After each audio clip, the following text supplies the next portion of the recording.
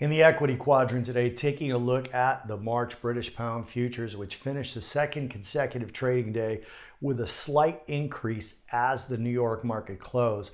But let's say it barely decreased. Yesterday was a red day on your candlestick charts, but it was actually slightly higher versus the previous day's close.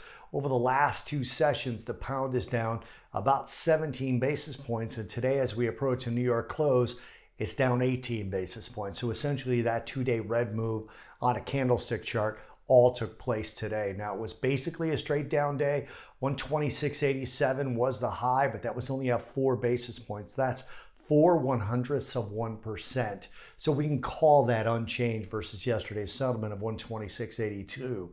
The low 126.23 was down 47 basis points, so almost 0.5%. So the finish that we got today shows a little bit of a rally off of the lows, actually quite a decent rally off of the lows.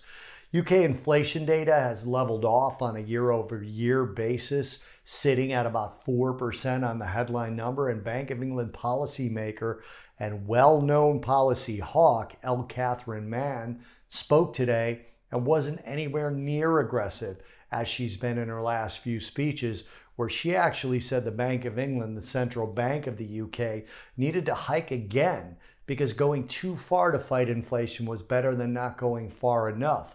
Nothing like that was covered by the news media today, so we have to assume that she kind of backed off from that stance, although I would find it very hard to believe that that isn't still her stance when she goes into the next Bank of England policy meeting. Also, yield differentials between the UK and the US leveled off today as they both kind of fell by 2 basis points in the 10-year sector with the gilts and the US 10-year note, but the dollar still gained slightly, and that also put a little bit of a pressure on the British pound.